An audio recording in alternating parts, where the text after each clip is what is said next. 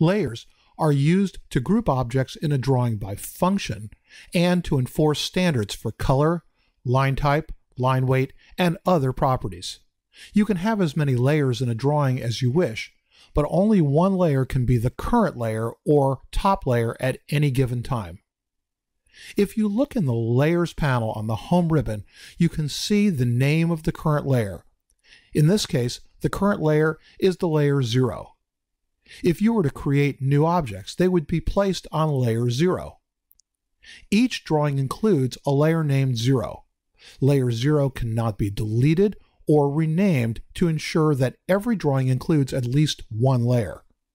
In general, you should always create several new layers with which to organize your drawing, rather than create your entire drawing on layer 0. Expand the Layer drop-down and select the Furniture layer.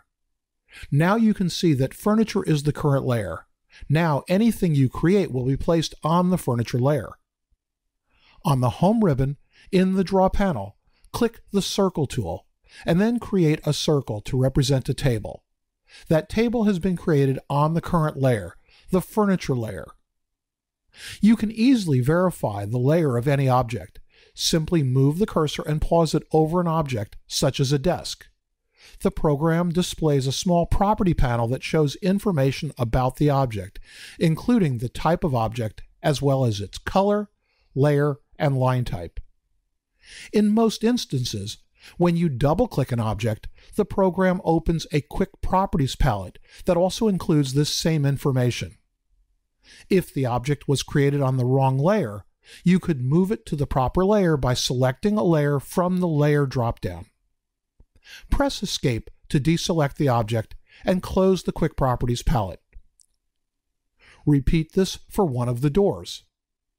Now you can see that the object was drawn on the Doors layer. Again, press Escape to deselect the object and close the palette. In the ribbon, you can see that Furniture is still the current layer. This time, rather than double-clicking the door, simply click it once to select it. When you select an object, the layer display in the ribbon changes to show you the layer of the selected object.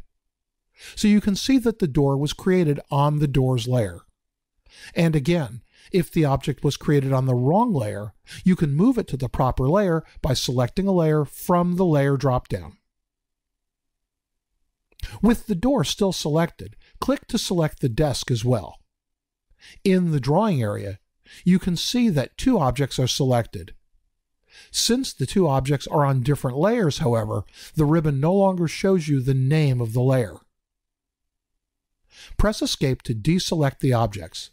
Then expand the Layers drop-down in the ribbon and select the Doors layer to make that the current layer. If you were to create a new object now, it would be placed on the Doors layer.